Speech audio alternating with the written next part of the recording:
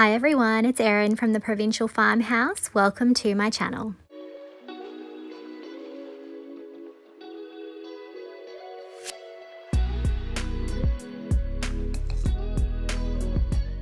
Today I'm doing some French Country thrift flips. If you like DIY and thrift flips, make sure you hit that subscribe button. Our first project today is this little jewelry box that I thrifted for a few dollars. I thought it had a lovely shape, but it was quite plain. So my first step is to remove the little handles. I'm going to keep the little knobs, but unfortunately the other attachments, one of them was broken, so we're not going to be using that today. So I'm going to unscrew those, and then I'm going to take some 220 grit sandpaper and give this a light scuff sand. This jewelry box has quite a shiny, smooth finish, so doing the scuff sand is really going to help my chalk paint stick. I don't think that it's so shiny that this isn't going to solve my problem. I'm sure that it's going to be fine. If I was worried, I could always use Dixie Belle Slick Stick or a spray sealer, but the scuff sand will be enough for today's project. Unfortunately, I wasn't able to take out a little hook that was on the back of this jewelry box or to take the lid that flips up from the top either, because the little screws were not being very easy to work with and I was worried that I would burr them. After cleaning the jewelry box, I'm going to give it 3 coats of Dixie Belle's Buttercream. This is quite a dark color and I want to have a very consistent coverage here, so I am going to take the time to do that extra 3rd coat. I'm using a small brush here to make sure that I don't get too much paint. When you're working on little projects like this, you definitely want to have a smaller brush, and you also want to make sure that you're not using as much paint on your brush either. Otherwise, you may end up with drips. I'm not going to paint around the entire drawer because these are a tight fit and I don't want to risk the drawers not going back inside. So I'm going to work my way around the jewelry box until I have full coverage. Remember, you can find a full product list in the description below and all these products on our website, theprovincialfarmhouse.com.au.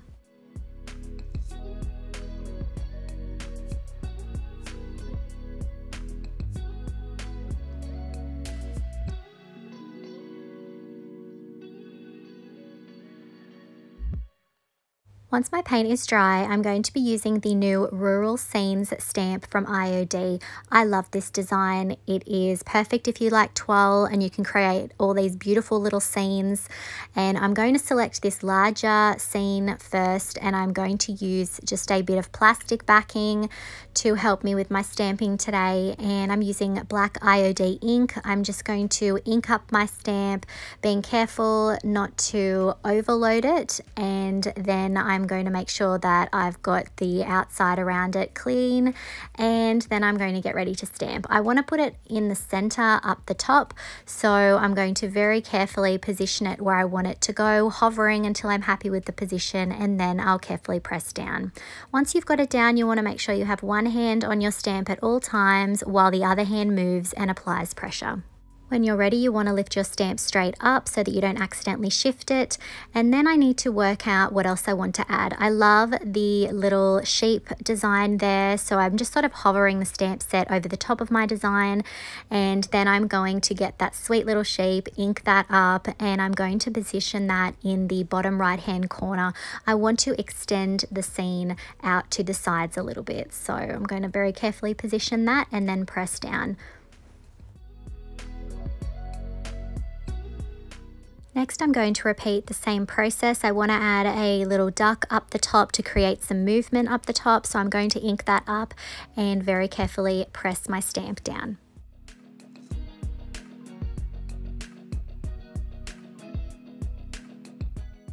Now I'm going to add some stamps to the left-hand side. There's a really sweet little grouping of sheep that I want to use, so I've added that to a thin mount. I'm inking it up, and then I'm just going to hover it above where I want it to go, and I decided that I'm actually going to remove the ink from a couple of the sheep, as I just felt like it was a little bit too crowded. One of them would be hanging off, so I'm going to just start with the 2 little sheep in the center, and then I'm going to very carefully press down.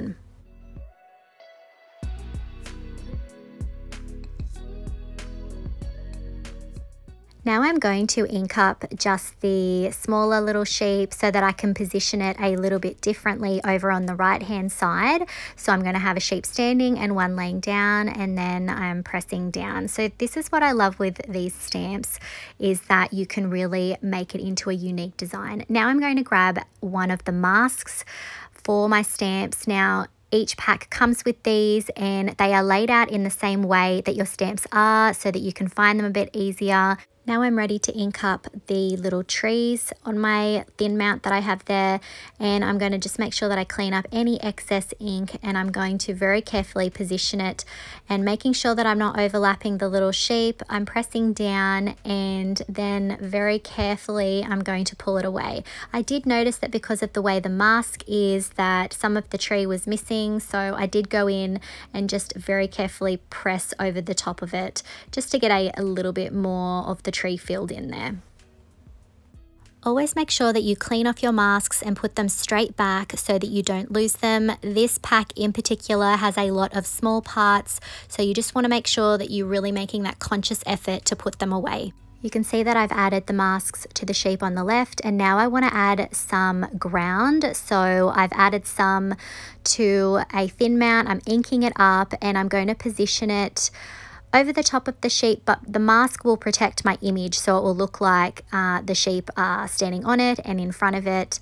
And again, I'm going to add my mask over on the right hand side, and I'm going to do a very similar look here, just adding that ground in so that it doesn't look like my little sheep are sort of hovering in the air. And here I actually do this twice. I add a little hill here, and then I go back in and layer some more ground over the top. Now I'm going to add some trees. So I've added my little mask back to the standing sheep. I'm inking up the trees, and then I'm going to very carefully press them down. The masks can be a little bit slippery, so just go really slow when you're doing this so that you don't accidentally shift your stamp.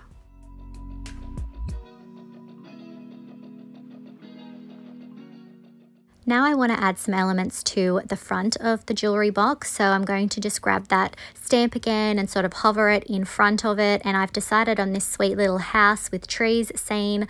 I've got that on a thin mount. I'm going to ink it up, and I'm going to press it down on the right hand side of the drawer.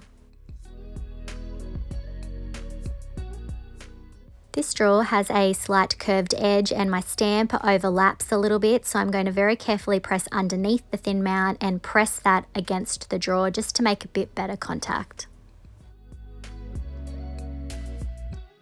I've got the drawers arranged how they will sit in the jewelry box. I've positioned that little duck up in the top left hand corner, and now I'm going to add this sweet little scene. It's a couple of kids playing with some dogs. I think that that is super sweet.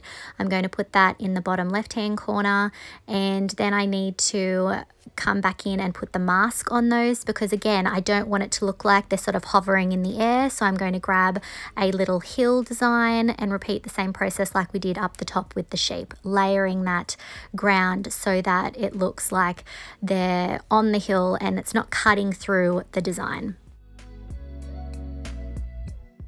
I'm then going to add a little bush to the right hand side. There's so many trees in this stamp. You have so much to choose from, so it just depends what look you're going for. Here you can see I've put it back together, and I'm positioning where I want my little ducks to go. I want them to sort of draw the eye upwards into the center. So I'm going to ink up the first one and apply that, and very carefully press down. Always remember that you don't have to press super hard on these. If you do that, you'll find that your image is a bit blurred. Here I was going to apply it with the thin mount, but I was worried that I wouldn't be able to position it correctly because of the top. I probably could have opened it as well, but I like to see how things are going to look with it all together. So the drawers in, the top down. So I just felt like this worked a little bit better. Now I'm going to add a scene to the right hand side. I've got the sweet little sheep that we used earlier. I'm going to apply those in the center, and then I'm also going to come in and add a little tree on the right hand side. And just like before, I'm also going to be adding a little hill underneath them, but obviously I need to have my little masks there to protect it.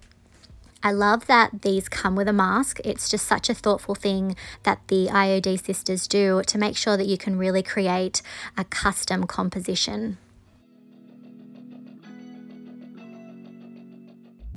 Now moving on to the left-hand side, I've got a sweet little couple here with their dog. I'm stamping that and then adding the mask, and I'm just adding that ground again like before.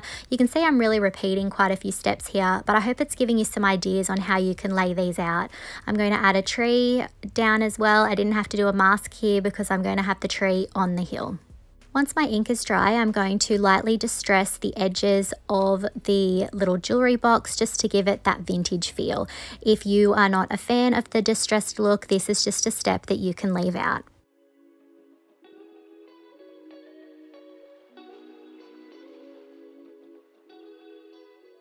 Once I've removed all the sanding dust, I'm going to very carefully seal the jewelry box with Dixie Belle's Best Dang Wax in clear, and I am buffing that wax with a microfiber cloth. I have had some people ask me why am I using that instead of a paper towel. I really like these because they have less lint, so I'm less likely to get pet hair, which I have a lot of around, or bits of lint. Finally, I'm going to add those little knobs back on. And here's our finished jewelry box.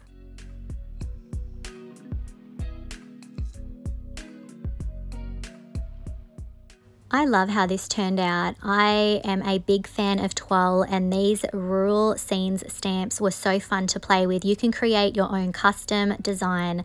Let me know, what do you think of this in the comments?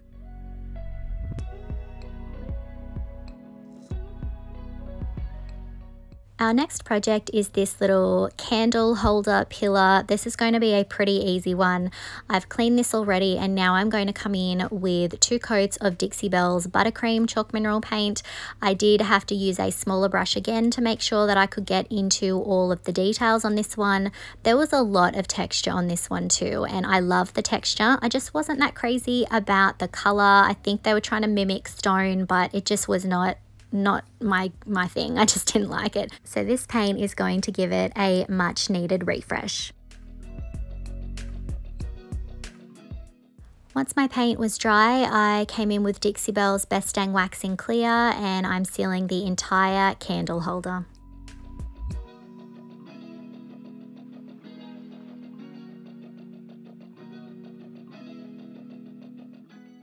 I wanted to highlight some of those beautiful carved details, so I'm now coming in with some of Dixie Belle's Best Dang Wax in brown, and I'm really working it into all those details and then wiping back some of the excess with a microfiber cloth. You can see how it's really sitting into all of those carvings and the texture that was already on this beautiful piece. I think this is a really effective way to add some interest and highlight the beauty of this piece. I'm using a wax today to get the antiqued look, but remember you could always use a dark glaze for this step, or perhaps a paint wash.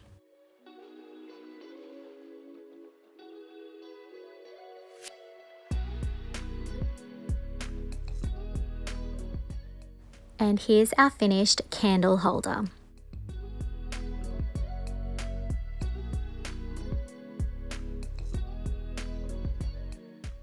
This was a quick and easy flip, but I think it was very effective. Let me know what you think of this in the comments.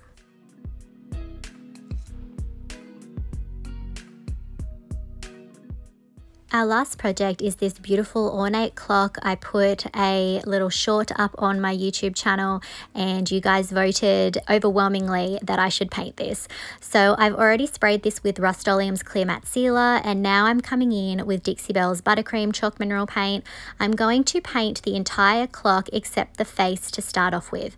I really wasn't sure how far I wanted to go with this. I knew I needed to get rid of that orange, but I wasn't sure if I was going to keep the clock face as is or if I was going to change it. So I'm doing this in stages. I've started off by just painting the outside. You can see I'm being careful not to get paint on the face. I just wanted to see what it looked like with just the outside of it painted before I made any more decisions. Now, unfortunately, I was not able to take the hands of the clock off. I did try, but I felt like I was going to break it if I continued trying to remove them. So I decided that I would just work around them today. So if you're wondering why they're still on there, I could not take them off without the risk of damaging them.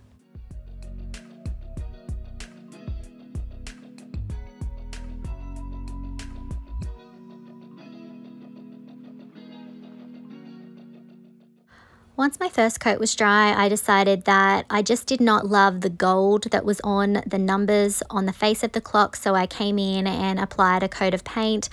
This time I'm just trying to see if I like it with the image still in the center, and this isn't a bad way to approach a project. You can just do it in stages to see what you like and what you don't like. And I sort of lived with it for a little while. Here I'm actually sealing it because I have 3 coats of buttercream on this, and I'm just sealing it in because I thought I was going to stop here. And I just sort of had to have a bit of a think about it. This one was a bit of a challenge in that I kind of wanted to keep the original artwork in the center, but I felt like it was still a bit too much. So I did come in and paint the face after all. Hopefully you guys aren't too upset with me. I honestly just felt like this was such a beautiful clock and that the center image sort of detracted from that. There's so many beautiful carvings and details, and I thought it needed to be a little bit plainer in the center so that the rest of the clock could shine.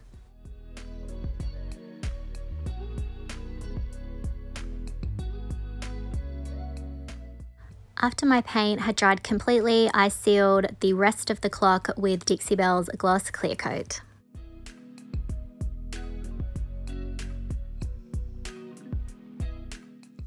Now I'm going to grab one of my favorite products, Dixie Belle's Grunge Glaze, and I'm going to apply it to the entire clock.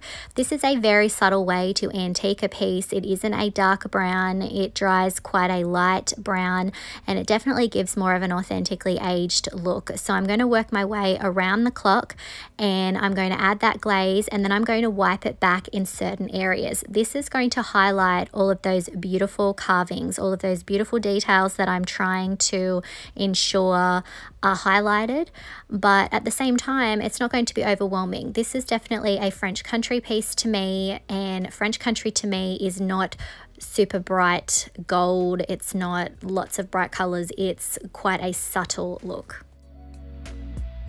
As I was wiping back the glaze, I was trying to think about what my next steps could be, and I did think about possibly adding some stamps or some transfers to the clock face, but all the things that I tried just felt like it was a bit too much, a bit too overwhelming. And again, I want the carvings and the ornate details of this clock to be the focus. So in the end, I decided not to add a transfer. But let me know in the comments if maybe you would have done something different. Once my glaze is completely dry, I'm coming in with Dixie Belle's Gold Gilding Wax, and again, I'm going to be using this very sparsely. I'm not going to be using much at all. I've just got a little bit on my finger and I'm just hitting some of the details. I want this to look like it's faded gilding, that it's just happened over time. And again, I didn't like the bright gold that was there before because it was too much. So I want to make sure that I don't go back to that. I've got to keep this really subtle.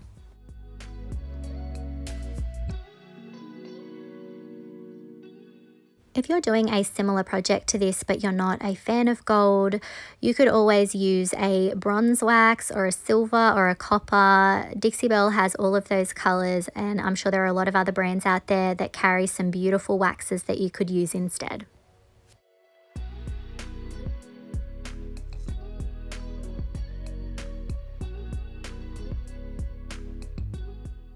And here's our finished clock.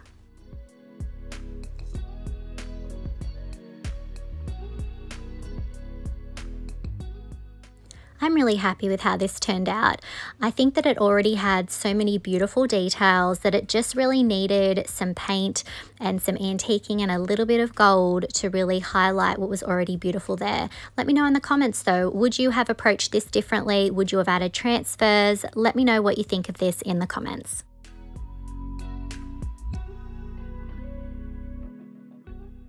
I really hope that you enjoyed today's video and that it's given you some inspiration on how maybe you can update some items in your homes with paint, or maybe those beautiful rural scene stamps from IOD. Let me know in the comments, did you have a favorite project from today's video?